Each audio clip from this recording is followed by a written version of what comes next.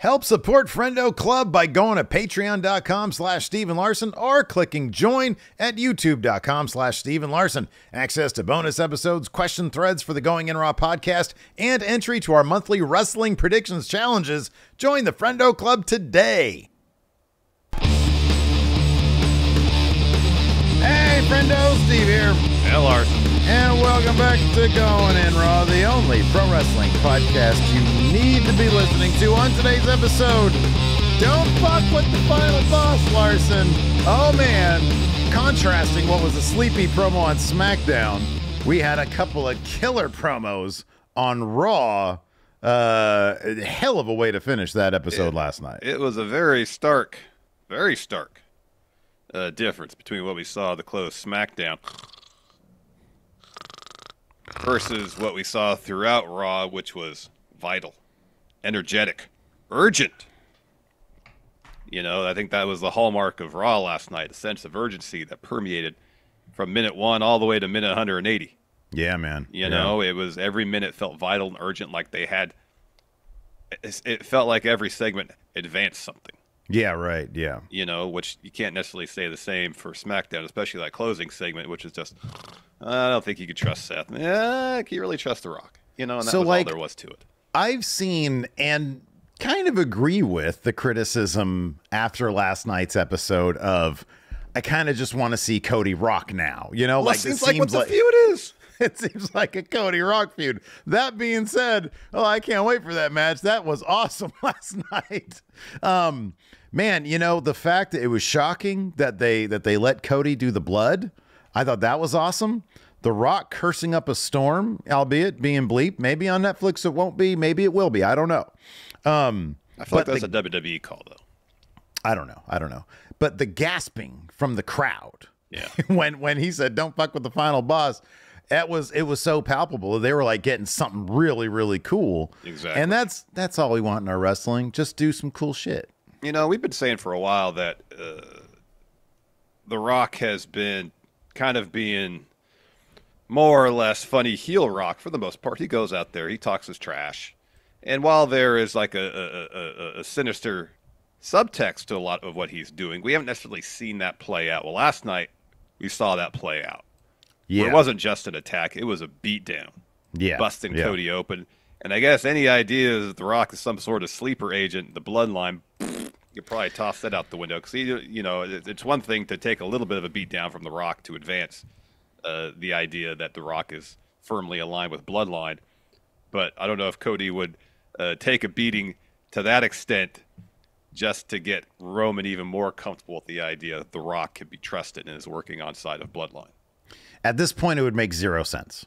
It would make no sense because you go back to this moment and Rock he's crossed several lines with his promos, but that's one thing. Words are one thing.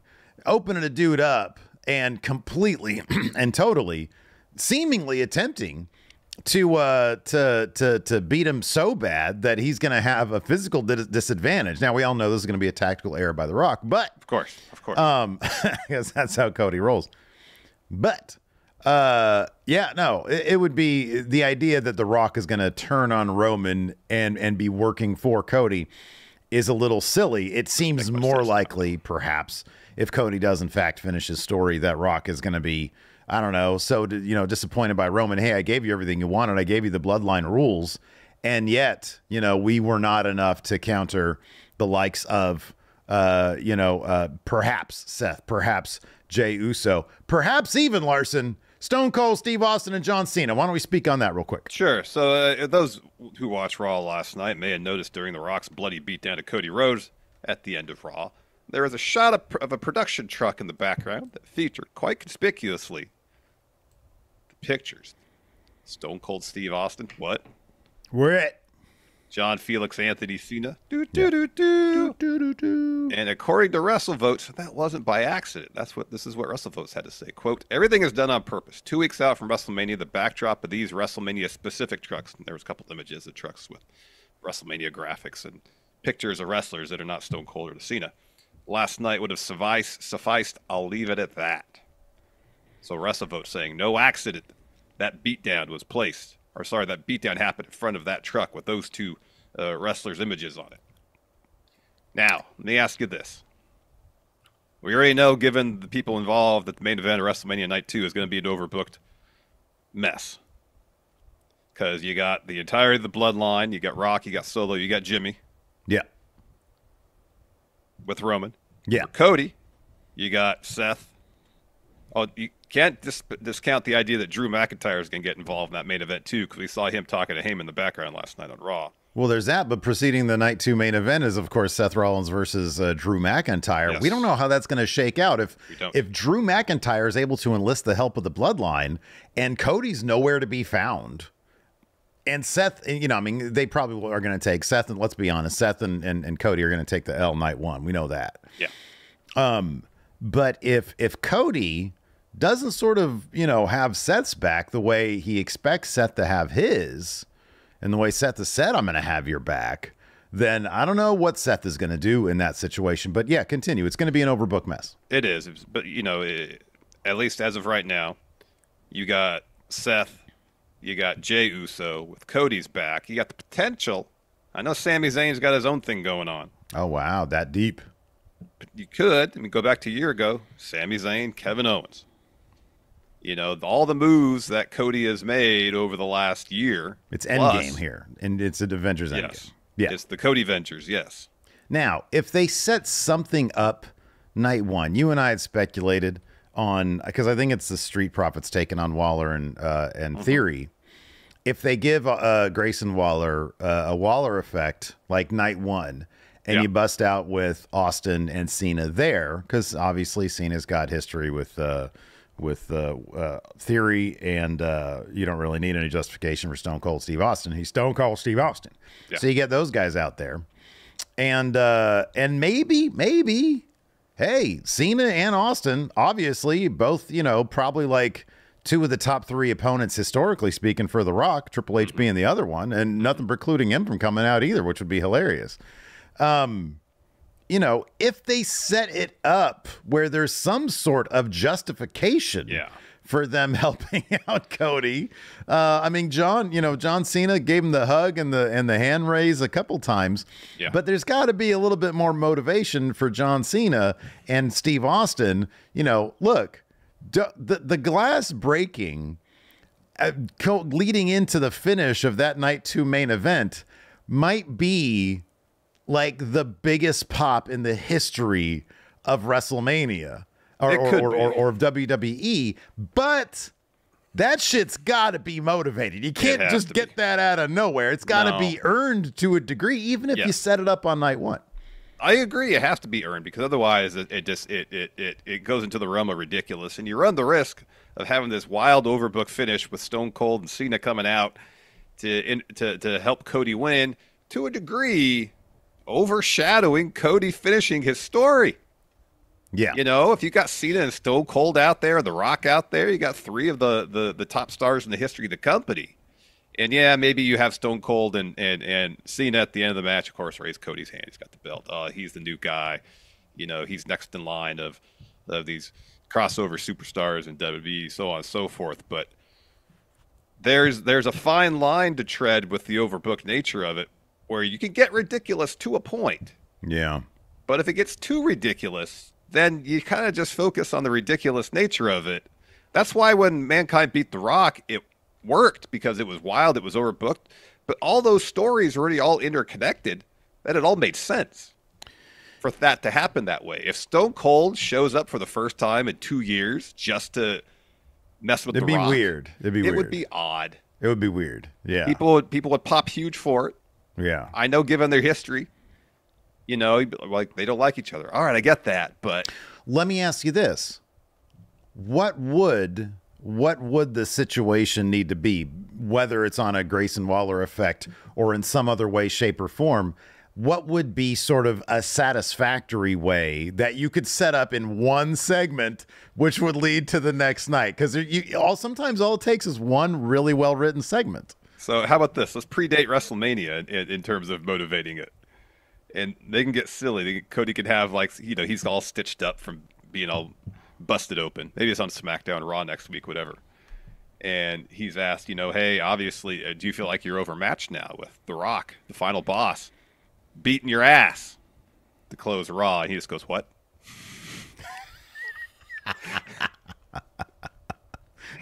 Do I feel like I'm overmatched? No, I feel like The Rock can't see me. Oh wow, okay, I feel like I'm in good shape going into WrestleMania. Yeah, maybe he could be like, I've been reading my Bible lately, and I came across a passage, John 3:16, but it didn't really do it for me. Yeah. That's all you need. He makes reference to Stone Cold and Cena. Right? Yeah. He's got on the phone with them. Done. Yeah. Done. He could do that. Yeah, that's really bad.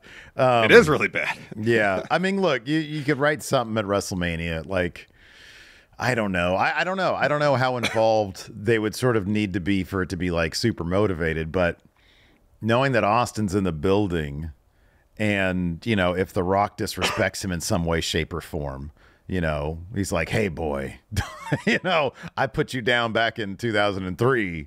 You need to stay down," or something like that. Yeah. Oh, no. Oh, no. Oh, damn. Rock told me to back off. Nah. Well, this tea is making me cough. I thought I was supposed to do the opposite of that. Oh, my goodness gracious.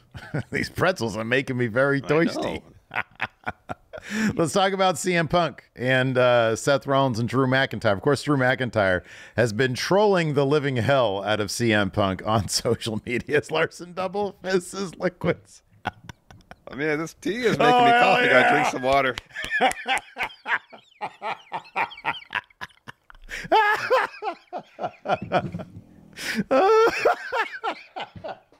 Oh, that was good. What? Yeah, so very rarely in WWE these days, I feel like we see this all the time, or we used to see it all the time in AEW. It's like, hey, you got a promo segment, 20 minutes, do what you want. And you get a lot of people talking over each other. And sometimes it's good, but sometimes it's really awkward. This felt like, hey, you guys got 20 minutes to do whatever you want. Here are some things that you absolutely positively shouldn't do, more so from a character standpoint. Yeah. Don't do those things. Otherwise, do what you want. You got 3 talkers out there who are all really, really good, who know their characters, and know how to advance the story they're trying to tell on the mic. Yeah. Gosh darn it. Talking about vital, urgent stuff. Yeah, man. It had the right amount of kind of awkward that you watch it, it's like, oh, this isn't scripted. Yeah, right. Yeah. And all 3 of them, especially Punk and Drew, were barely keeping it together. When CM Punk, when Drew McIntyre said, "I was the chosen one," and Punk said, "Who called you that? What paragon of virtue called you that?" Oh my! And Drew, the smile on his face couldn't get any bigger. He did not expect that. No. There is no way he expected CM Punk to make a Vince McMahon reference. There is no way that happened in Chicago, mind you. No. That was absolutely a stroke of brilliance. It truly was. And I thought that, Punk, honestly, you mentioned the nature of how it seemed like it was set up. No way was this scripted. It seemed like they said, okay, it's standard improv stuff, right? Punk, do everything in your power without leaving the ring to get Drew into the ring. Drew, do everything you can to give Punk shit without getting into the ring. And then just go from there and set up. And then Rollins is going to come out and you're going to set up, the commentary thing. And these are, 3 veterans who have amazing chemistry, who are all just digging deep into what they have going on right now. Nobody's phoning anything in. They're all given excellent, overall material to work with. Even CM Punk, who's on the shelf right now, has been trying to make the most of it. There's been multiple reports of him showing up at NXT tapings, helping out there, wanting to be involved, wanting now to be involved in WrestleMania. I think the only quibble I would have at all, and it's not even really a quibble, is the idea of him being able to be guest referee and not being guest referee, that match would be infinitely more fun with CM Punk as guest referee. But I totally understand, as a matter of reality, there's a lot more to it than just counting 1, 2, 3. There's physicality involved, and you don't want to risk that with CM Punk. Exactly. So him being on commentary and getting that last punctuating mark, or the second to last punctuating mark, of saying, I'm going to do what you guys haven't been able to do, what nobody's been able to do, and that's make you interesting. And then Drew McIntyre not wanting to let him get the last word, and instead Seth Rollins hitting with a super kick and a stomp, and CM Punk being kind of like, oh, I like that. That's all right. I'm good with that. Yeah. I thought it was a magnificent segment, just front to back. It was great. It was a lot of fun. It was a lot of fun. And it had what the segment between Roman and Cody was lacking in basically every facet. Yeah. You know, everybody felt very into it, felt motivated to one up one another, and to really advance something. You know, and what was advanced is merely CM Punk's role at WrestleMania, but they did it in such an interesting way that it was in a wildly entertaining way. And it was everything that was lacking from the Cody and Roman segment. Yeah, and it's wild because that's our main event of WrestleMania. You know, that is the night 2 main event. It seems like Cody's facing The Rock in the main event of night 2, and Roman's Rock's tag partner. Let me ask you this: why do you think that is? Why do you think they're not giving Roman the I'm going to cut Cody open moment? This is the one thing I've thought about. It's not necessarily something they've hammered home. I don't necessarily feel like it's the subtext of anything, but this is the one justification I could come up with, and maybe essentially is that Roman feels like, oh, The Rock's got my back. Oh, I could cruise. He can check out. I can check out. Now, I wish it'd be more to the fore if that were the case, which is why I don't think it's the case.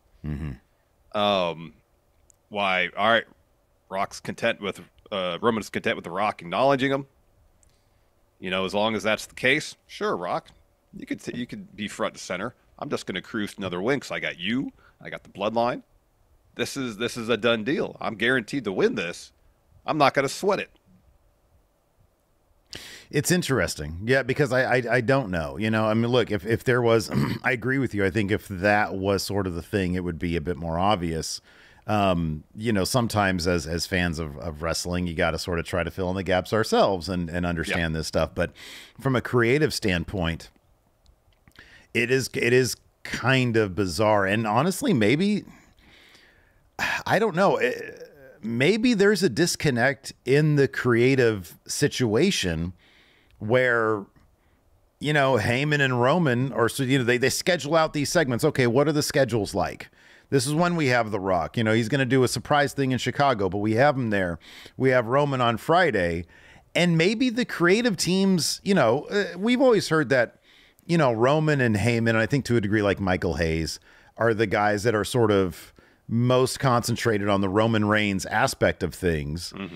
And maybe there's just separate creative for, you know, maybe Rock and Gewurz handle Rock Cody stuff, and then, you know, a different team handles, and it's like, hey, you guys either need to bring it on Friday or you're going to risk getting upstage. And that's what happened here. I mean, I don't know if Brian Gewurz is handling anything that has to do with Roman Reigns segments that don't involve The Rock. Maybe it's just a matter of there's different, you know, cooks in these kitchens. And as long as they, you know, adhere to a certain through line, that is, this is our WrestleMania 2 main events, then they're sort of free to do what they want. And they just sort of didn't bring it on Friday, and it was undercooked because it definitely was, especially compared to what we have. And I wonder if some element of it is The Rock has more leeway to do stuff like that, and something like that for Roman is just out of character. I mean, if you think about it, it's sort of a standard bloodline setup with Roman Reigns. He talks, and he has other people sort of be his muscle. And that's just how it always kind of is, you know, like there's just not a lot of, it'd be nice if there were more twists and turns. But as Cody said last night, and as we said, we're selling WrestleMania now. Yeah. It's not like what happened last night was a big twist. It was just like up the ante, though. Yeah. It upped the ante. Yeah, absolutely. Yeah. So I wonder if it's a matter of sort of how they're delegating things creatively. That's the only thing I can think of. I mean, that could be. And one thing that's kind of been lacking, especially the last few weeks, is exploring the dynamic between Rock and Roman. You know, and it seemed it like, I didn't really feel like when the crowd was chanting Rocky on SmackDown when Roman was in the ring before Cody came out, it really, like, nothing seemed to bother him. Yeah. He's just brushing everything off, it felt like. And if that's his thing, because he feels like, all right, I got The Rock, the Bloodline's arguably, well, now with The Rock's in there, he's final boss. Bloodline's stronger than it's ever been. Cakewalk here for me. Then at least subtextually make that the case. Yeah, right. Yeah, you know? yeah. And I really feel like they're doing that, you know? That's why I wonder if there is some sort of disconnect between the creative staffs, because it's like, well, if you're going to add subtext to Roman Reigns via The Rock, you guys need to write that in your shit, because we're not going to write it for you. Again, it's pure speculation on my part, but it does sort of seem like there's two separate creative visions going on at the same time, kind of building to the same thing. And it seemed like they were on the same page at the press event. But even at the press event, Roman was kind of, playing second to The Rock. I mean, it's The Rock, it's one of the biggest names in WWE history. And, there was that great moment where he acknowledged Roman Reigns, and that sort of got left behind. It's like, well, that happened, and there hasn't really been much else beyond that as far as a dynamic between The Rock and Roman Reigns, and that is kind of a shame. That being said, let me ask you this before we get on with our actual recap of Raw. Now that people really have seen what Cody Rock is, how would you map out, or where do you think this is going to be mapped out? At some point, they have to give us Rock Cody, right? I don't think that's necessarily like the idea behind this, but like, man, that's the match now. I know. And as far as they're going with the Rock Cody stuff, in every way, seemingly motivate a singles match and not for that not to happen. People might be somewhat let down by it, but I would assume the only two matches we're guaranteed out of The Rock is the one night one at WrestleMania and somewhere down the line, Rock Roman. But maybe at some point they'll see, well, this Rock Cody stuff is really, really good. Maybe we pivot. Imagine if it's a situation where Roman, despite having every advantage in a Bloodline Rules match, ends up losing to Cody. Rock gets pissed at Roman for dropping the title.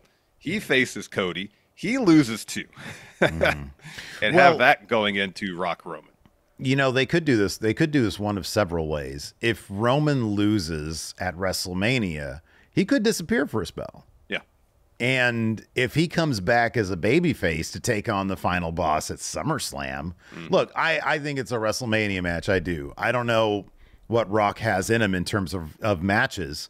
The longer you get out, the more wear and tear there is on your body, just in general. Yeah. Plus, he's got the heavy schedule. I don't know what his plans are with the WWE. He calls himself a long gamer, which indicates to me maybe they've got 3 years out of this. I don't know, but you could do Rock Roman as early as SummerSlam if you want to juice up everything you got. Yeah. And make everything as WrestleMania level as it can be. There's also the Saudi Arabia shows as a possibility, because they'd probably be happy to finance The Rock coming in as well.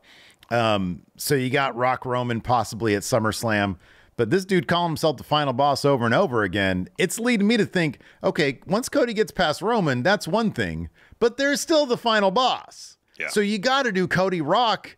If Cody's a champion, maybe, hell, I don't know. Maybe Cody ends up losing it somewhere in advance of next year's WrestleMania, and Rock ends up with it. And Cody has to beat The Rock for it, or he walks into WrestleMania as champion and Rock comes in as his challenger next year. Yeah. But then I don't know where that leaves Rock Roman if you do that in the meantime, or if you hold off on that, or if you hold off on Cody Rock. I don't know if everything has to be WrestleMania. We're looking at 42 before this whole thing is said and done, which might be cool with The Rock if he's all in on WWE, and they extend that $30 million to another $30 million or something like that down the line. Yeah, exactly. And if The Rock continues to do this level of work, if we get heel Rock for 3 years. Yeah. And in the process, secures Cody's spot as the face of the company, more or less, and then cements Roman Reigns' legacy. As an all-timer. That's not a bad deal. Yeah. It's not a bad deal at all. It's not. In the meantime, you would think that Rock, it's one of those things where if Rock is set up merely, Rock's got to win something if that's going to be the case. I don't know if it can just be a straight up, okay, because they're going to win night one. We know that, but he's not going to have a solo match. No. Let me ask you this. If the original plan was Rock Roman, or if like when Rock signed on and they're like, okay, it's going to be Rock Roman. Let's say because I don't know. I still don't know that's the case. Yeah. Roman clearly was supposed to win that, right? Oh, yeah. You don't think they would have done a 2-year Cena Rock thing?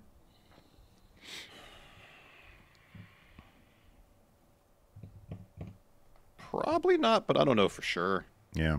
Because, up until The Rock signed on in, early January, you got to assume the idea was Cody Roman again, and Cody wins. Yeah, right, yeah. But Rock also referring to himself as a long gamer. Yeah. Makes me think that it might be a multi-year situation for him. Yeah. Yeah, who knows? So, anyways, hey, man, WrestleMania is coming up. We've got our big WrestleMania Predictions Challenge happening at WrestleMania. You could be the new Big Blue Predictions Champion and be the owner of one of these awesome Big Blue Predictions Championship hats right here. This is going to Muted Mayday, though. He's our current Big Blue Predictions Champion. You could win this by doing the WrestleMania Predictions Challenge, and the only way you can participate in that is if you've got the Friendo Club set up. It's available to everybody. Easy way to get there, too. We offer 2 different ways. Number 1, become a YouTube channel member here at youtube.com/Stephen Larson. All you got to do is click join. It's $5 a month. Or go to patreon.com/Stephen Larson and choose the Friendo Club setup there. That's $5 a month. Either way, either one you do, you get access to the WrestleMania Predictions Challenge. On top of that, all of our bonus episodes that we've done in the past and our weekly bonus episode, FriendoCast, where Steve and Larson talk about no wrestling stuff. It's all just other stuff that we talk about, no wrestling involved.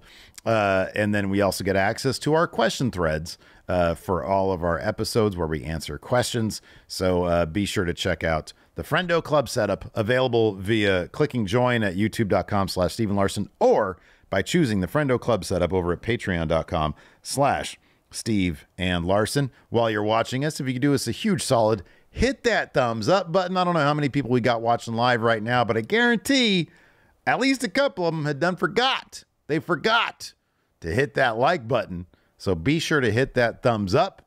And then, of course, if you could also hit that subscribe button so you always know when we're live or when we have a new video up. Speaking of new videos, we've got another channel. It's called Friendo Club Wrestling, and it's where we do a bunch of short form stuff. We look at your hot takes, and we do some wrestling what ifs. Just last night, perfect timing at 8 o'clock Pacific, a new hot take went up where somebody offered up the hot take. I think The Rock has ruined this WrestleMania build. coming off like the most epic Rock moment in modern history. We dropped that one. So be sure to check that out as well. We got a couple super chats here from Raven Wolf says, Gunther is headed into Mania night 1, 666 days as champion. Each of you present your Gunther theme inspired gear / entrance for the champion. So 666, should he do some sort of devil situation? I mean, what else would it be? Like John Lovitz on those old Saturday Night Live episodes where he's the devil? Just or David Putty. That's a good New one Jersey too, Devils jersey on. Oh, that's good. Yeah, the devil. Yeah, that's good. Thanks for the super chat. Steve Kuharski's now been a member for 9 months. He's got the Friendo Club setup going on 9 months. Says CM Punk is costing somebody at Mania. Huh. You think Punk is going to get... He's got to get involved somehow. He don't like either guy, though. Is it one of those things where it's simply his presence ringside is enough of a distraction to cost Drew the match? But then we saw Drew talking to Heyman. Is Drew enlisting the help of the bloodline to get the win here? yeah. I mean, a lot of moving pieces. You know, we came out at the end. Maybe it's more involved than just what we saw last night. Because you're absolutely right. I think that Drew McIntyre is going to get involved in this. Yeah, there's a lot going on there. There's a lot of moving pieces.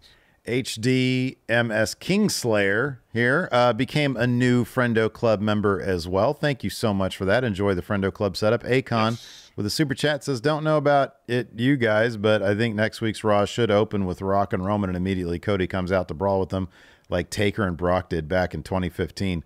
Just a straight up Attitude Era situation. Just, you know, everybody running to the ring. Gonna get a pull apart brawl, Steve. Listen, I love my pull apart brawls. It should be a situation they have a pull apart brawl that opens the show, and for the next 3 hours, they're all brawling backstage. Yeah, I like that. That's good. That's and it spills out back to the ring. Yeah. To close the show. Yeah, and it's like they have like the little stars like in GTA, and it escalates. Exactly. Yes. So eventually, it's like whatever it is, 6 stars or the most amount of stars. Yeah. So, you know, the feds come in. You know. Yeah. All exactly. that stuff. Remember, you could get the flying tank. GTA 3 was it? Yeah, that was cool. Yeah, that was awesome. Yeah. So, anyways, Raw kicked off with CM Punk arriving earlier. He's got one of those Chicago Cubs titles with him. I told you, man, those things are beautiful. They look good. They're gorgeous. They look good. Cody comes out. He says, "Chicago, what do you want to talk about?"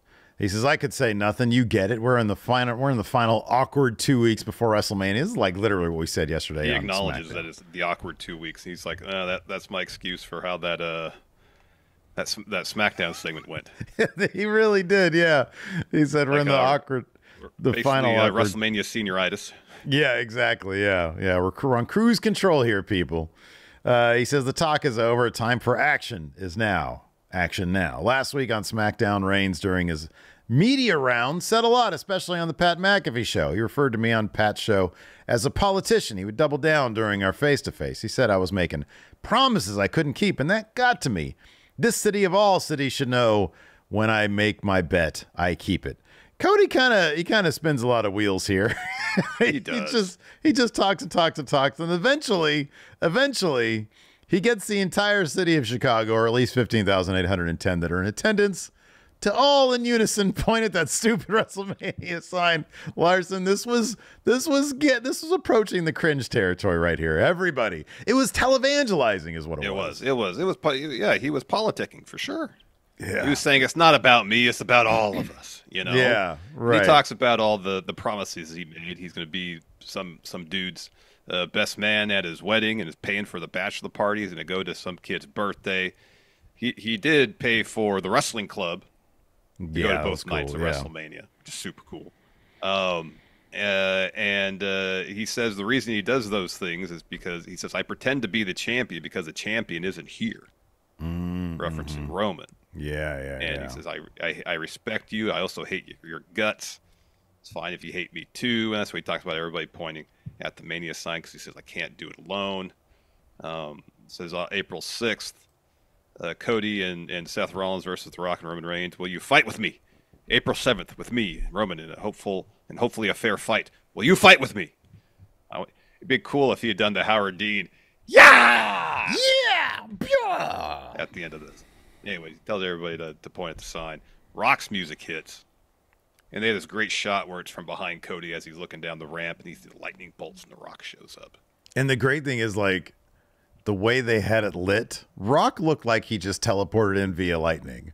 He really because did. He just sort of materialized. It's like, oh, shit. Honestly, I don't know whose idea the Black Adam entrance was, but oh, my God, it works so great. It makes The Rock seem like a supervillain. Dude, it's just got energy cackling off him. It's nuts. I know. It's absolutely crazy. He's got Neutron that says the final boss everywhere. Yeah, it's so cool. So anyways, he comes down, doesn't get a mic, just faces off with Cody. Cody's ready to throw. Rock leans in, and I believe he said, tonight I'm going to make you bleed. Yeah. But he didn't say it into a mic. He just sort of said it kind of on the low to Cody. And then he gets back out. Crowd starts booing him because he didn't say anything to the crowd. But what a great moment. Nobody saw it coming. He wasn't advertised. Nope. I thought it was a really, really great surprise there. Yeah, it was really well done. And they really milked that moment. I mean, they were this in the ring staring at each other so long the crowd started chanting CM Punk. Yeah, right. After doing the holy shit chant for a while. Yeah. So then we see Ricochet warming up backstage for his match against JD McDonough. We go to commercial. We come back. Jackie's backstage waiting for The Rock. He walks through the curtain. And she says, hey, what'd you whisper to Cody? And he just says, go ask Cody Rhodes. So you see the Judgment Day backstage. Rhea's getting on Dom for not giving her the heads up that he was going to go after Ray. And then they start talking to JD. It's time to get your payback on Ricochet. And Finn says, I'm sick of you two, Dom and Rick and JD, being humiliated every week. Priest's like, calm down. I got a plan for the odds to be in our favor going into WrestleMania. And Rhea looks at JD and says, just win, please. Dom's like, don't worry about it. We got this. Yeah. They head up to the ring for JD's match against Ricochet.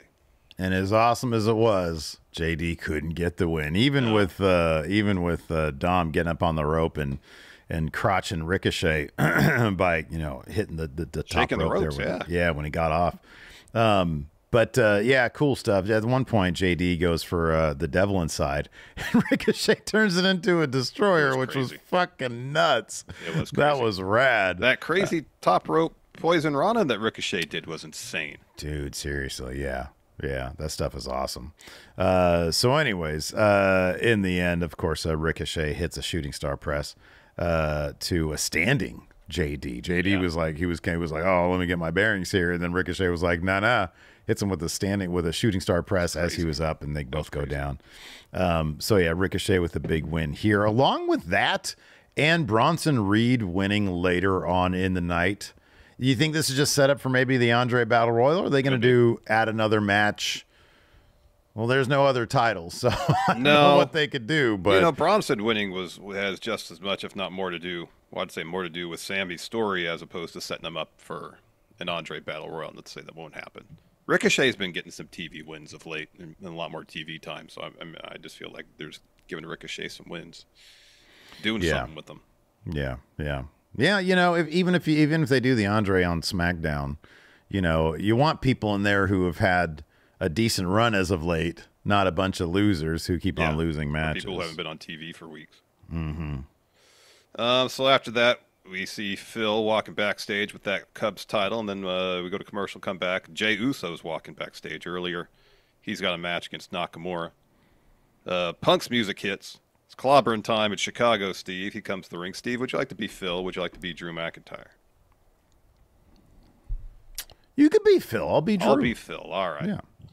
So CM Punk gets in the ring, says, I got a lot of things I want to say and business to get to before I get to that. Isn't it great to be alive in Chicago on a Monday night? Everyone is asking CM Punk if he'll be at WrestleMania, and the short answer is yes. My elbow was 100%, and I'm not medically clear, but damn it, my mouth works. People have suggestions. Are you going to host?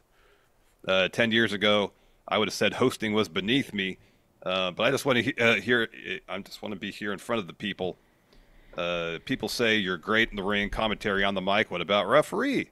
Is there a title match that needs a more impartial or the most impartial referee? A lot of people talking about me too. Even if they hate me, they certainly need me. And he directs his attention to Pat McAfee because when Roman was on there. He says, Pat, you got yourself a little show. I don't listen to it, but I do listen to the Experience of Drive Throughs talk about Cornette's podcast. Fuck, man. Like what? You can't listen to Going in Raw? Come on, Phil. Come on, Phil. I don't know. We ran him down a lot during the AEW days. You're being impartial, Steve. We're trying to be. So he mentions Roman being on Pat McAfee's show, and he says, I sit back and wonder why Roman needs to bring CM Punk up. He earned the right to do that, and I respect it, but I think me coming back and climbing back up and Roman coming down, we'll see each other soon. Another guy, Seth Rollins, me and Seth, we go way back. We don't see eye to eye, mainly because he wears heels now, and he's magically taller than me, but I hurt my arm. Maybe he earned that right. He says, kind of funny from a guy with two bad knees. Another guy who came back, who never said anything, The Rock. I like to think 10 years ago, remembers when he came face-to-face with the Second City Saint, and that his arms were too short to box with God. Then there's Drew McIntyre. I haven't said a word. I handle my business live. He says, I'm not in the internet all day, which is funny. I handle my business live and in living color. If you have a problem, you face it like a man. So Drew's music hits. Yeah, that's right. So he comes out. Punk's like, cut his music off. No one wants to hear that trash. Yeah. And he says, I ain't medically cleared, but I don't want a match, so get your bitch ass out here. So Drew just sort of smirked and said, I'd love to get in that ring and beat your arse, but remember last time I stomped that little arm of yours because you deserved it. I prayed for it. It happened. And then Punk says, are you a Scottish psychopath in a kilt, or are you an internet troll in a skirt? Oh, it's 2024. You're going to get canceled for that kind of talk. No, this is perfect. You're in the ring injured, less than 2 weeks to Mania in Chicago. This is divine intervention. He says, I just realized I'm wearing this shirt. What bad manners. And the WrestleMania Savior one, he rips it off, and it's the one with Punk, the tombstone with Punk's WrestleMania. Yeah, right, yeah. On it. So then Punk says, I ain't never had to put another man's name on a shirt to sell it. And that's when Drew takes it off. Yeah, he takes it off, and he says, oh, I struggled to get out of that shirt because of my biceps, something you never had to deal with. He says, you want to know the most ironic thing? The straight edge thing? You don't drink or do drugs, but you spend all your time in rehab. Ouch, what a great line. He says, I can see you don't like me and I hate you, but as of now, I don't hate you. You complete me. In the gym, when I need 1 or more reps on weights, you can never dream of lifting. In your prime, I think about you and the weight goes up. At Chamber, I burst an eardrum early in the match. I think of you and I get the job done. You're my muse, man. That was so good. So then Punk says, I can't hear you, so get in this ring and speak into my good ear. Come on, you coward. Drew says, I would, but but I know you people in Chicago. You probably have a weapon in there trying to take me out before WrestleMania. So Punk lays down the ring, and Drew sits on the announce table. He flicks the top part off, and he says, I know you want to be me at Mania bad, but you don't need to sneak in. I want you to have a front row seat. You think you should be in my position, but you shouldn't, and people are finally seeing what I have all along. Drew McIntyre has always been the chosen one. And that's when Punk said, oh, the chosen one? Who chose you? Say his name. You have the balls to say his name, and Drew is trying not to laugh. He says, what paragon of virtue dubbed you the chosen one? Yeah. Oh, sorry, it's here. Oh, yeah, you want to be the chosen one? Which paragon of virtue chose you? It wasn't Chicago, was it? San Antonio, after the show went off the air, they chanted my name. And Drew says, get it out. This is great. You're still months away. I feel like a fan. Since I'm on the commentary desk and you're only good at running your mouth, why not be a guest commentator so you can see Drew McIntyre finally have his moment with live fans in a stadium? And then Seth's music hits.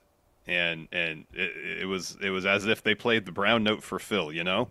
Oh, yeah. Like it's just overwhelmed with intestinal discomfort. Mm-hmm. He rolls his eyes. He gets on the knees and hits himself in the head with the microphone. So Seth comes to the ring.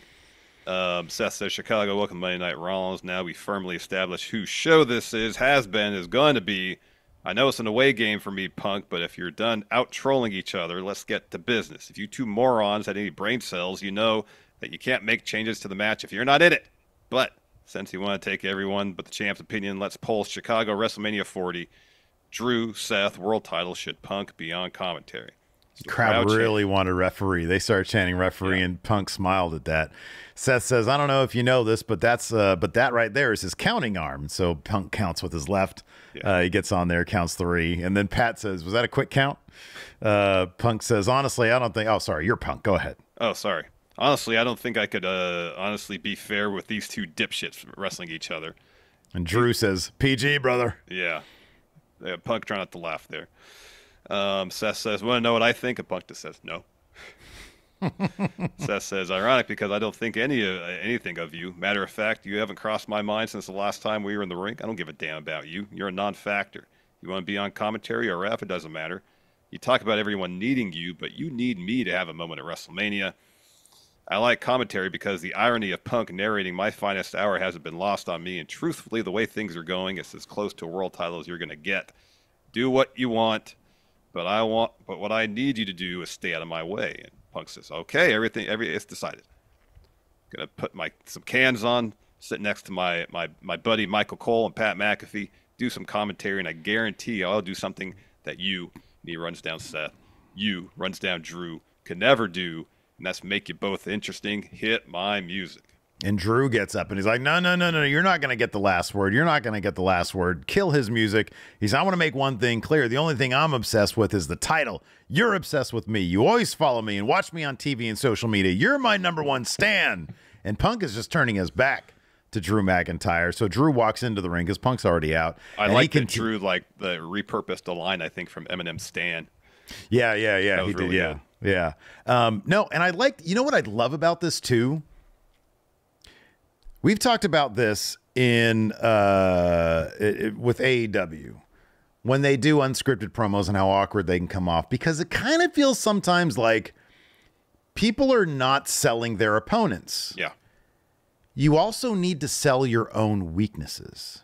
And Drew McIntyre understands his character's strengths and weaknesses.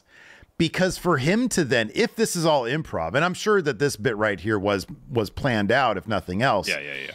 But him showing the vulnerability of being obviously obsessed with Punk so much so that he looks kind of like an asshole saying, no, stop. You're obsessed with me. You're the one who's my stan. Yeah. Makes him look weak. I know. But so much more interesting than if he's out there just trying to protect his own character, making him look like a badass, which is simply not interesting. And so selling that weakness is what puts Drew so far ahead of so many others. Yep. I loved that moment from him because there is that desperation with Drew McIntyre that really makes him much more compelling, you know, yelling at CM Punk, desperate for that validation. It was just a great moment. And again, when he's desperate, he makes mistakes because he walked right into a super kick and a stomp from Seth. Yeah, exactly. You're exactly right. Yeah. It's Drew's weakness, and he doesn't quite realize it. Yeah. Great, really great stuff from him. Yeah. We got Nakamura video package. He's in the main event tonight against Jey Uso. Says Jey Uso gets to go to WrestleMania 40 to have a dream match against his brother. It's unfair. Why does Jey's dream get to come true? What about my dreams? Tonight, Nakamura is going to turn Jey's dream into a nightmare. After that, we had this. So this was disappointing that it was a really terrific Raw, really short on the women. Yeah. There was a really great Rhea Becky sequence, which we're going to talk about. But this really short match right here was kind of like the only women's match on the card. And when you stand back and look at it, like SmackDown is sort of have like the women's stories kind of like to themselves. Yeah. Because once Nia Jax and Becky had their blow off last week, like Nia Jax was nowhere to be found this week. Yeah. And that sort of illustrated that's kind of the only thing they had going besides Rhea and Becky. There was no Liv Morgan this week either, I don't think. No. So I understand they had a couple of long segments, but like, you know, and look, I'm not saying you get rid of necessarily Andrade versus Giovanni Vinci, but I feel like that maybe could have waited because the Liv Morgan stuff was actually getting kind of interesting with how she was, you know, handling all this stuff. Yeah. For a 3-hour show to only have one short women's match. Yeah. You got to do better than that. Yeah. You got to do better than that. Yeah. And it does sort of illustrate, we've talked about this before, how like besides Nia Jax, not a lot for Rhea Ripley to do in the women's division. And because of that, they haven't really built anybody up. You know, you got Shayna Baszler, who was doing really good stuff with Zoe Stark, and they were like nowhere to be found, largely because they're a tag team. Yep. And so there's nothing left for them to do, seemingly. They need to find stuff for them. The tag titles are predominantly, I know they're cross-brand, but Damage Control's on SmackDown. They're on SmackDown, yeah. And they're all wrapped up in the Bayley EO story. Mm-hmm. So, yeah. and it seems like whoever is going to challenge them, whether it be in a tag title match or involved in a 6-woman tag match, are all on SmackDown too. Yeah, everybody's on SmackDown, yeah. So I mean, as good as SmackDown is doing, telling that Damage Control story and making it a focus of the show, it's a shame that we didn't get the same focus on the women's division on Raw last night. Because, you know, the funny thing is, too, like, the Candice LeRae stuff is really good. It is. You know, it's very simple, too. She's losing a lot, and she just turns that corner. She realizes that ain't going to get the job done, so you got to buy into, let's go ahead and cheat a bunch. Or if not cheat, you know, you got to be opportunistic. And then the push and pull within Indy, wanting to help her friend. Yeah.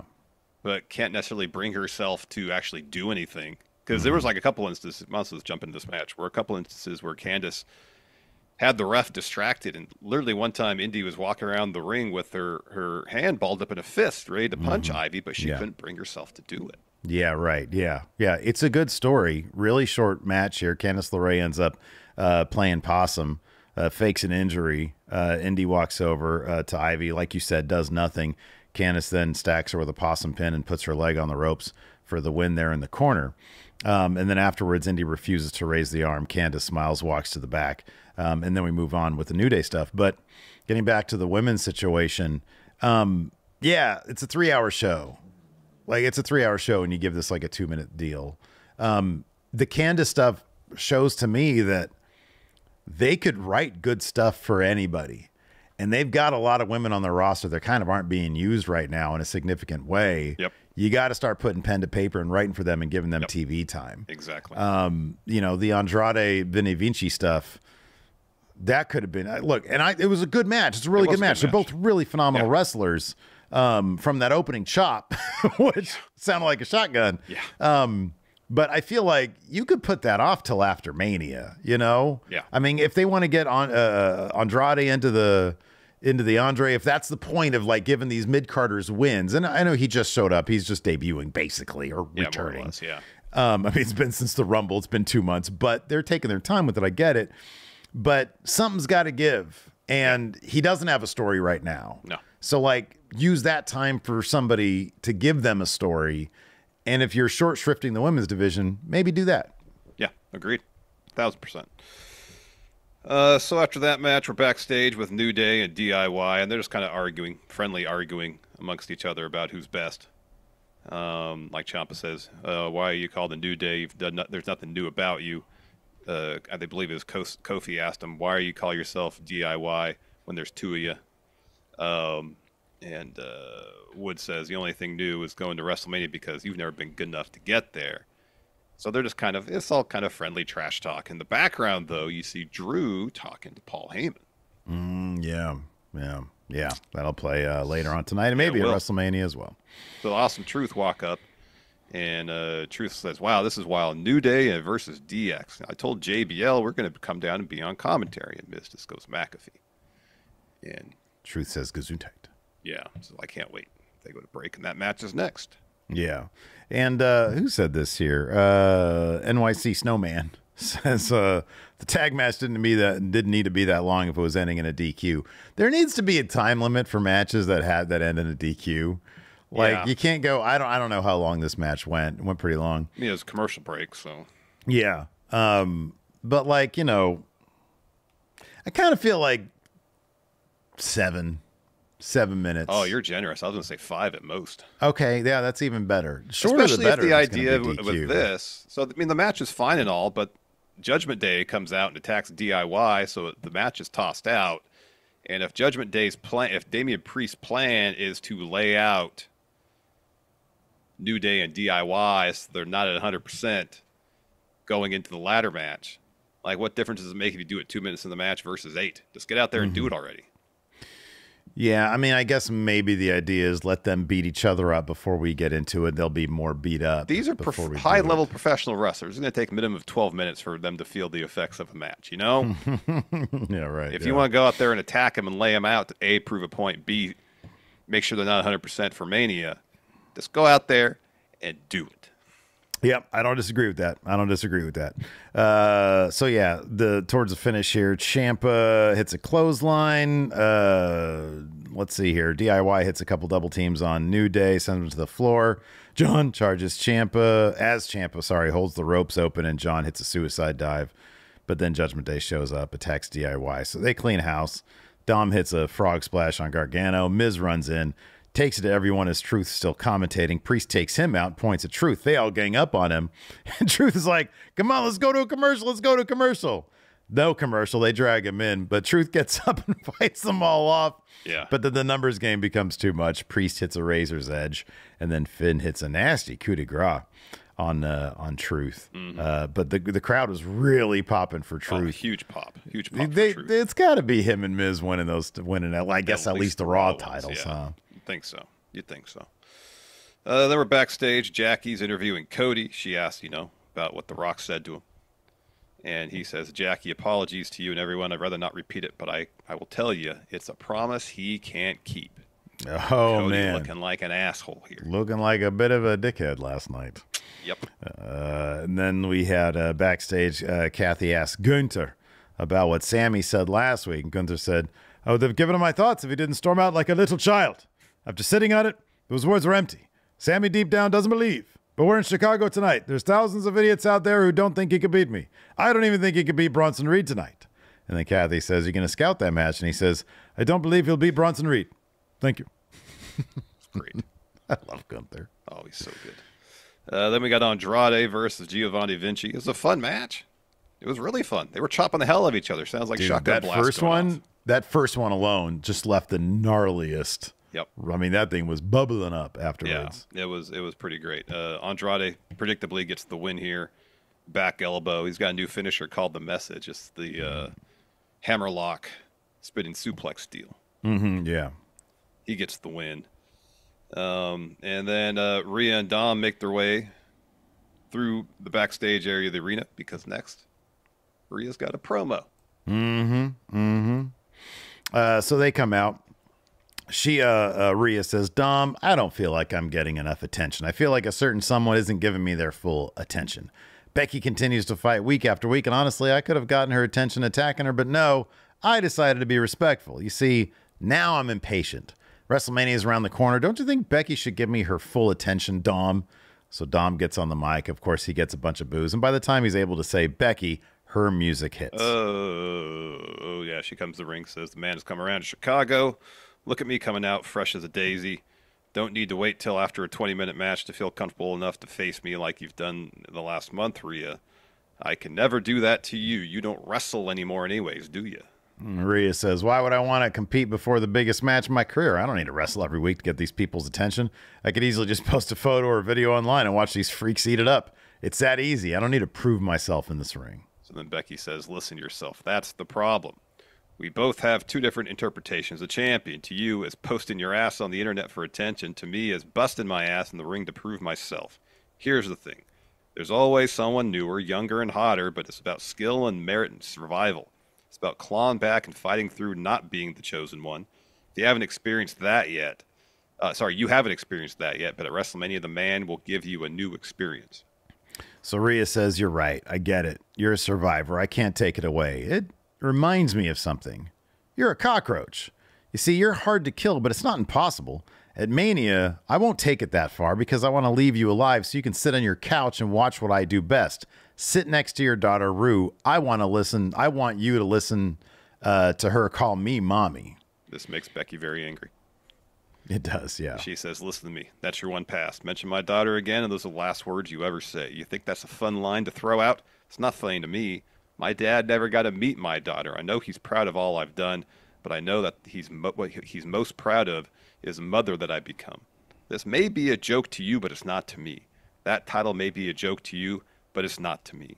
You say you didn't attack me out of respect. There's nothing respectful about you. You know, when you throw the first punch, there's no going back. At WrestleMania, neither of us will be the same again. You know, I'll be honest, man. Same thing with Chad Gable. And look, you're a family guy. I'm a family guy, right? I got kids. There's nothing that puts me off more than when, like, a character is like, how dare you use my child's name? How dare you say something about my child? I'm a parent. I'm like, nope. You're going to lose. I want you to lose now. You need to go home and be a parent then if that's going to be your attitude. Develop some thicker skin. Look, everybody's got kids. Rhea's going to have kids one day. Everybody's got kids. You know, like, who cares? Chad Gable with your crying daughter, you shouldn't have brought her. You know? You get all emotional about it. I know. Nope, you're the past now. I don't like that shit. And I'm a family guy. Yeah. Somebody said that about my kid. I'd be like, okay, cool, right on.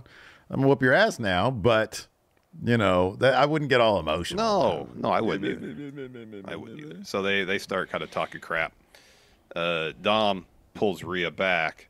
And then Becky, whoop-ha, punches Dom right in the face.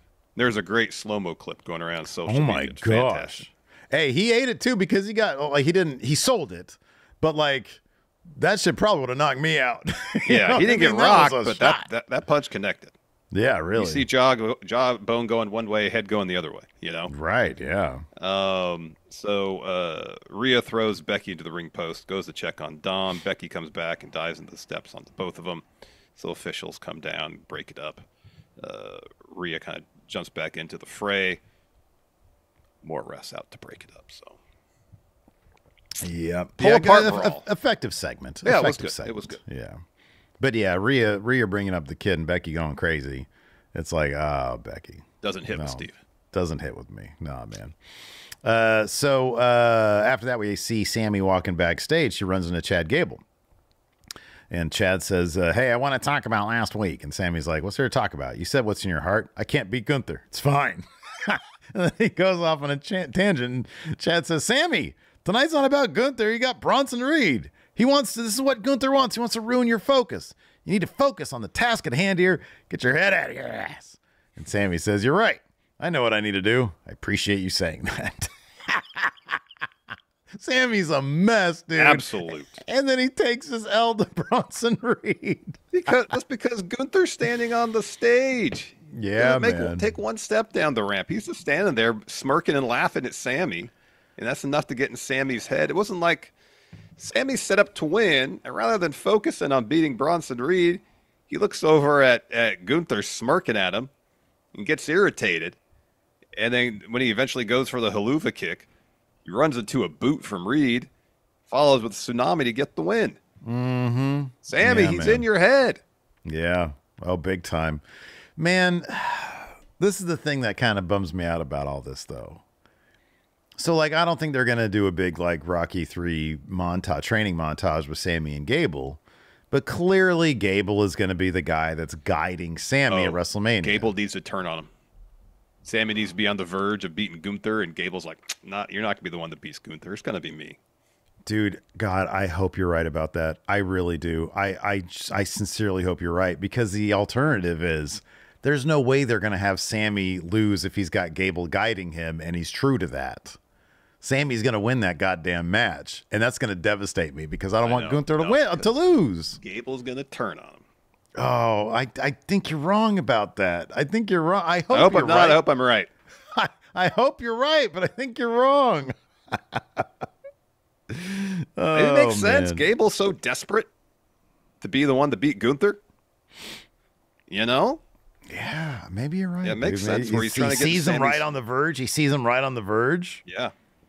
And he turns on him. Boy, I hope you're right about that. Wouldn't put money on it, though. Anyways. Not even chicken soft taco meal at Del Taco. Just you and me.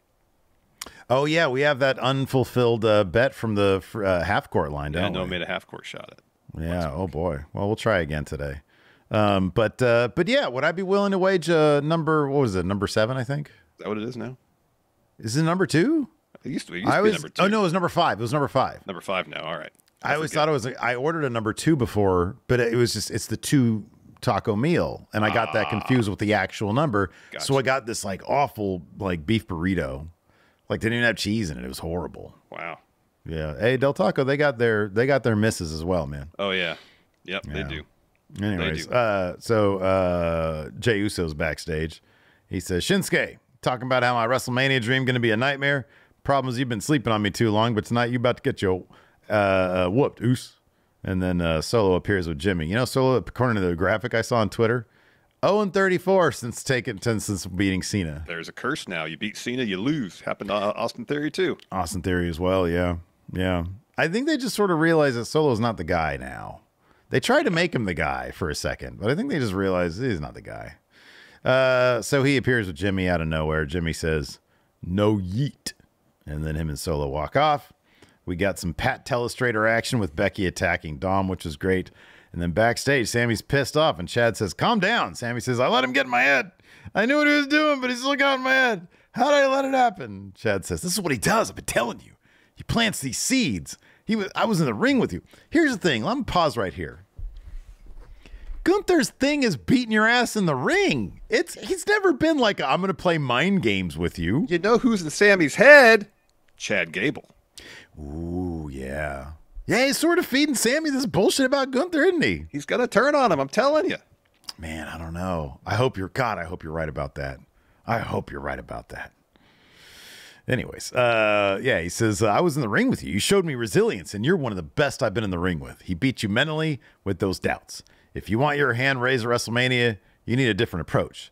If that's what you want to talk about, then we can talk. Thank you. He didn't say thank you. No.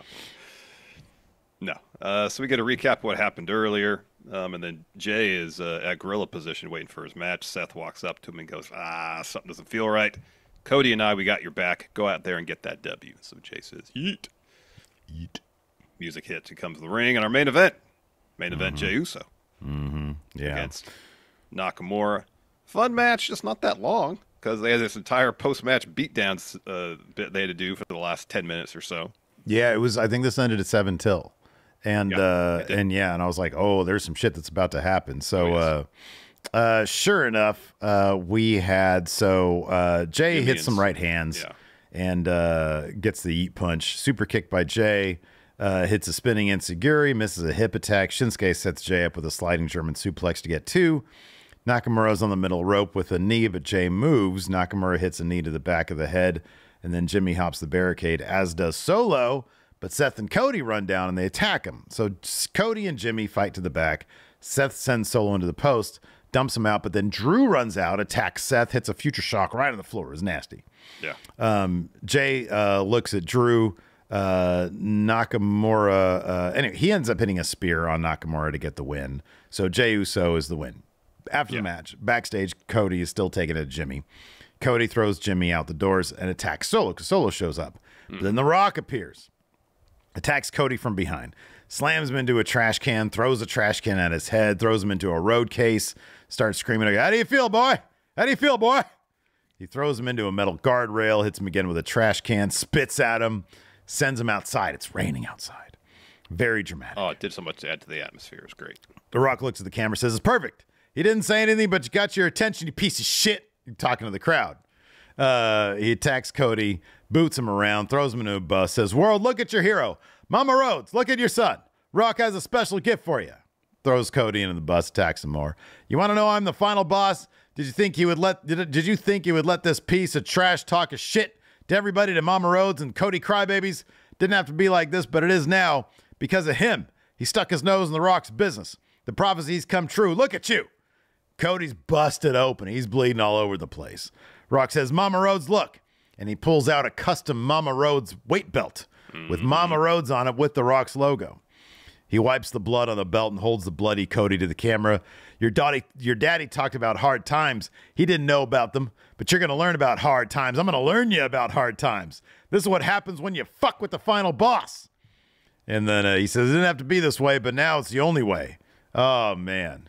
Oh, boy. I thought he was going to toss him over the overpass thing. I thought so, too, yeah. Because, like, they did a shot where you see it, and they walk down a little further. I'm like, oh, do they have, like, a thing set up or something? Crash Maybe it's, like, a lot. Right, yeah. Yeah. Oh, man, oh, man. Yeah, it was good. Awesome. I do like that, maybe this was intentional, maybe not, where the part of Cody's bus that The Rock threw him into to bust him open was right where Pharaoh was. Oh, shithead. Right on the door. Sorry, shithead, right on the door of his bus. Don't call him Pharaoh. Call him shithead. Sorry, apologies, Rock. Yeah, man. Oh boy, that was an epic way to end Raw there. Good stuff. Definitely Would you like to answer some questions? Sure, let's answer a couple questions. All right. First up, we've got. Hold on a second. Gosh darn it. Holding. Oh man, we got a bunch here. Ryan Gorman says, "How do you think the draft will be formatted? Is it going to be like classic all talent available deal, or more like a keeper draft? They really should do like a keeper draft, you know? Keeper. Each brand gets to keep 5 people. Yeah. JR Jr. says, if The Rock is the final boss, who is the final friendo, and how would their entrance look? Who's the final friendo? Oh, Bill Friendo. Yeah, Bill It's Friendo. our boss. It's Don't our know boss, what he looks Bill like. Friendo. Don't know. We've never seen him before. No, I said he communicates with Zoom, but no picture, no video. Yeah. His voice almost sounds like he's in witness protection. Yeah. As long as those direct deposits keep coming in, The money keeps coming in. a cool $300 every week, I'm satisfied. Yeah, I'm happy with that. It'd be cool if it was at least $325, but it's something. Maybe in 2026 we'll get that We raise. can hope for. We can hope for that. What 8% raise, whatever it is. You know, part of it is we're only getting 300 a week now from Bill Friendo because the likes aren't what they need to be. So you all need to hit that like button. We got over 1,000 people, yet only 270 likes. We got 1,000. Oh my God, we got over 1,000 people watching. What's up, everybody? Hi, buddy. Well, we should How have many double likes the do we likes. have? 270. We need double that. What? No Bill way we're getting Friendo's- that meager 8% raise in 2 years. He's gonna dock our pay. I know. We're gonna be down to 250, Steve. Oh no! Whatever likes we have at the end of this video, maybe that's what our pay will be. So if you get up to 600, maybe we'll get to 600 a week. If it stays at 270, we're gonna go down to 270. It's hard enough with 300. Times are tough, man. We know they are really Bill tough. Friendo has learned us about hard times, Larson. You got that right. Tell you what. Jonathan Vieira says, this is a great question, by the way. This is like question of the week so far. What are the eras in the 10-year history of Going in Raw? This is kind of easy. We got the Dan era. Yeah. Kicked us off. That was the beginning. The weekly era. Yeah. Where it was like one podcast a week, no Dan. Yeah. Then the Patreon era where we started trying to do this full time. We started doing a video every week, like news brief. What was it? What we used to call like the news episode, the dirt sheet or something like that? Something like that, yeah. Very generic. Yeah, very generic. And then, of course, Office era. Office era, 2018 to 2020. There was a pandemic era. Yeah. You know, like everybody had. And then there's now the modern era, which is where we got it's the Friendo Club setup era. The Friendo Club setup era. Because like on Wednesdays, we do it here from the studio. We do all the Friendo Club stuff on Wednesdays. So that's where we're in right now. We're in the Friendo Club setup era. There we go. Yeah, man. Cameron Bordalazzo asked, when's the last time you had an epiphany? Oh my God, these are great questions.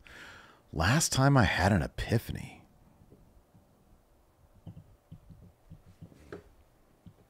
I had a small epiphany last week when I wasn't shooting well. I was like, I understand why it was. I'm not keeping my shooting arm straight. What's your goal for today? For the 3-point contest? My goal for today is not to hurt my foot any worse. Oh, yeah. How is your foot? It's fine. As long as I keep it stretched out, it's fine. Okay. All right. So that's a win for you? I woke up. Yeah, it'll be fine. I'm not going to wear those same shoes. I'm going to wear my KDs probably. Oh, double KDs today. Double KDs. Nice. Let's see if that makes any difference. I'm going for 15 today, man. All right. I was feeling, but you know how I get early success is a choke job for me. You know, yeah. I need a pace. I need I go 2 for 5 on the first rack. Second rack, maybe I go 3 for 5. Whoa, holy crap! Now I'm at 5 for 10. You know what I mean? Yeah. You know, and then if I can get like 4 for 5 at the top, oh man, I'm doing well. Yeah, feeling good. But I can't do 4 for 5 in the first rack. Then it falls apart. Yeah. Lucky if I get pressure's 8. on at that point. I'd rather do awful to begin and warm up towards the end the other way around. Yeah, I think my record is 14 of 25. So I want to get to 15. That's pretty good. Kaufman here says plantar fasciitis. Maybe that's what I'm thinking.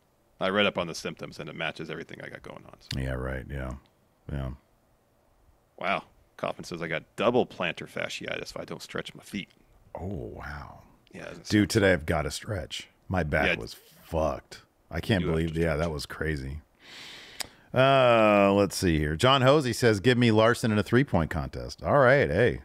John Hosey. Odds are in your favor, boy. John Hosey, put that money down, dude. I'll take that bet. I'll do it. What's the fellow that's betting on his own shit? Oh gosh, the dude who's gonna be out of the NBA soon. Oh my God. Apparently, I saw a thing, and I don't know if it's accurate. He bet there was an $80,000 bet on the under for his stats, and it paid out almost 1.2 million. Oh my God. Jeez, dude. Man, I think he's like making 450 a year or something like that. He's like making, But apparently, like a couple of years ago, he was on a podcast talking about like stock trading and crypto and stuff like that. Stuff like that. So I saw that. Yeah, that dude's big into money. Let's see here. Primetime Rambo said, at this point, which is worse, WWE version of ECW or AEW version of Ring of Honor? I'll say the WWE version of ECW because in no way, and they could do it. I get it. Did it really channel the spirit of what ECW actually was? Mm-hmm. Whereas I feel like what AEW Ring of Honor is just it focuses on wrestling, and that's kind of what Ring of Honor was, you know? Yeah. What's worse? I don't know. It's hard for me to say anything's worse than WWE CW. I know there's people out there who are like, oh, it's got its charm, and I'm sure it does, but Blind Mute here joined the Friendo Club, got the Friendo Club set up, and dropped a super chat, says, I just joined, been listening for about 2 years. Blind Mute, thank you very much. Thank you so much. Blind Mute 22 says, I just joined. Appreciate it so much. Thank you so much. Donald Seaman here says, so is Triple H bringing back blading, or was this another clause of Cody's special contract when he was brought back? If anything, it was The Rock. Yeah. The Rock gave it the let's do it. Yep. You know, that's got to be something really cool because, you know, Triple H just wants cool shit, right? Mm-hmm. So if The Rock can show up and throw some weight around and say, yeah, we're going to bleed, just if you Bob USA Network has a problem with it, have him call The Rock. And Triple H is probably like, that's cool. Right on. Yeah. We'll do that. Yeah. I'm down with that. Samuel Raja asks, how does next week's Raw top this Raw? What if Cody makes Rock and Roman bleed? Oh, there you go. That's a good one. Cody and Pharaoh. Oh, okay. Yeah, like he unleashes Pharaoh. Yeah. That's good. Not Cody busts open Pharaoh. No, I'm not saying that. I know. I was going to say he gives shithead a crossroads. That'd be horrible. Yeah, that'd be terrible. Like Rock brings his Pitbull and oh my gosh, Pharaoh versus Rock Pitbull. That'd be horrible. I don't want to see that. Why'd you bring another dog into it? I know. Well, he asked the question. How about this? No, it's not Pharaoh.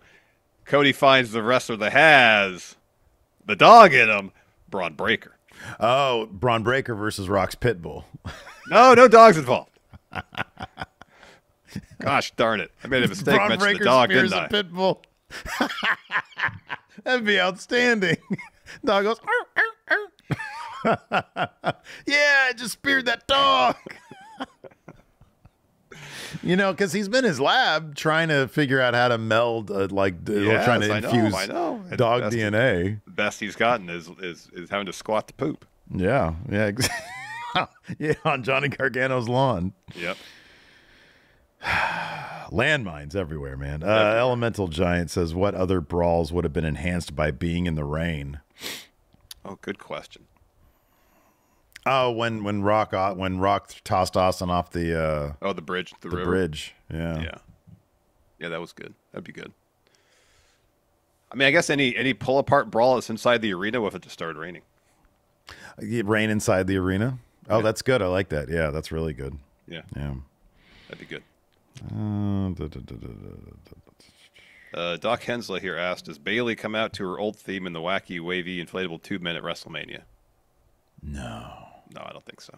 No, that's a step backwards. That's a step she can never go backwards to that. I think there's a story they could tell. She gets hit in the head really hard. That's one tack to take, but there's a story they could tell that could lead back there. But it just to do it for for Mania for a pop, no, I think that's a bad idea. Patrick Cheeseman has a great question. You guys got great ones today. Who or what is your final boss? I mean, we mentioned Bill Friendo, but is there a personal final boss? I think you know mine, Steve. What's that? I think you know mine. Abs? Hilton.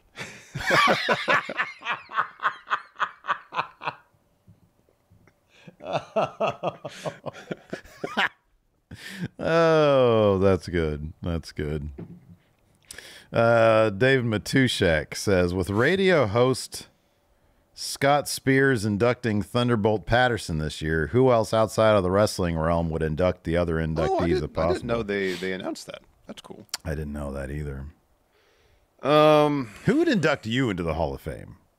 Other than you? Yeah. Hilton. Wow. Oh, interesting. Well, you're your own final boss. Yeah. Greatest rival, Yeah.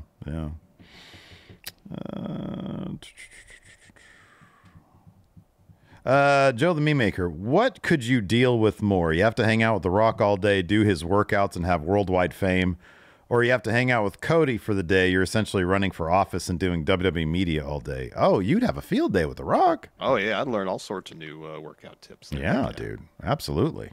I probably throw up several times at keeping up with them, but Oh yeah, it'd be right. fun. Yeah. I'd like to hang out with The Rock, but on his cheat day. Yes, Because you've seen the spread on his cheat day. Yeah. Time Moore here says, if you two were in a 3-way promo battle with another wrestler, which wrestler would you dread the most to be on the mic against? Ooh, probably Punk. I don't. If Cena can like break me down, that wouldn't really bother me all that much. No. I'd be like, yeah, okay. But Punk could probably say some things that are pretty rude. Yeah.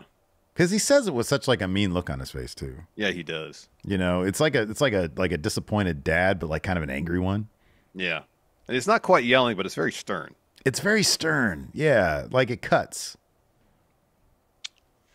Cena would be like, look at all these people out here. They don't care about you. I'm like, yeah, I haven't given them a reason to. Yeah. I mean, Cena would very much be disappointed dad.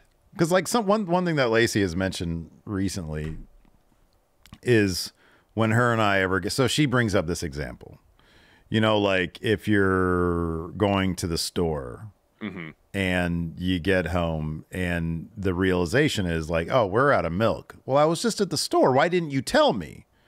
When she throws that at me, why didn't you tell me we're out of milk? I just say, I know, right? It's crazy. I double down. I lean into it. And then she laughs, and it's hard to get mad at me for that. Yeah. I feel like with Cena, that's what I would do. He'd be like, look at all these people. They don't care about you. I'm like, I know. Isn't that crazy? What the fuck, man? Help me out here, John. So you kind of do the LA Knight thing where just everything bounces off. I feel like I'd be okay with Teflon. But with CM Punk, it might be a little bit different, you know? Yeah. You know, LA Knight would be tough again. It's not because I'm worried about his insults. I'd be hard not to start going, yeah, right back at him, you know? I would have a hard time not laughing at his boomer terminology. Exactly. I'm like, bro, I'm older than you. Why is it my terminology is more up to date? I know. You can't say Keister. Keister, really, old man? What are you talking about, Keister? Like, do you just watch like My TV? Maybe. Like, do you just watch like Barney Miller reruns? It's all Matlock all the time. Yeah. Jesse Halsey says, I've been loving CM Punk back in WWE. Do you think AEW dropped the ball with him?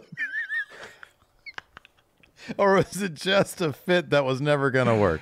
It was a fit that was never going to work. Never going to work because I kind of feel like Phil wanted to end up back in WWE anyway. So they gave him the ball. They were like, this whole ball is yours. The collision, you do whatever you want to do. Yeah. It was a bad fit, man. Yeah, it was a bad fit. Let's see. A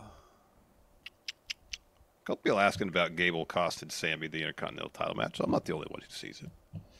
Oh, no, dude. And look, I hope you're right because you make some good points. You make some really good points. Blake here says, what manager should Cody recruit to deal with Paul Heyman? Oh, wow. What manager should Cody recruit? Arn Anderson. Oh, the Glock, yeah. Also, in case The Rock busts out a black mass. Puts that forearm up. Well, The Rock tries to do the people elbow to Arn. Just puts the forearm up. Yeah, perfect. Yeah. All right. Well, that's all the questions I got. There's a couple other ones, but we've sort of addressed them already. Yeah, same here. All right. Cool. Right on. Well, I mean, it's fortuitous anyways because Hilton's over there wrapping us up. But Hilton's not there. Bill Friendo's on the line. These idiots have gone 123. We've got cues all over again, just rephrased. It's a brand new adventure. They're wrapping us up. It's completely different than cues. Cues are to wrap it up, so it's the same thing. They're wrapping us up. They're going like this right here, like Hilton's doing that right there. That's a cue. Or he's rooting for me. I don't know. I can't really tell. Which one is it? Wrapping us up? Okay, it's wrapping us up. Light the beam, everybody. We'll talk to you guys later. All right, goodbye. He just said light the beam. I don't know.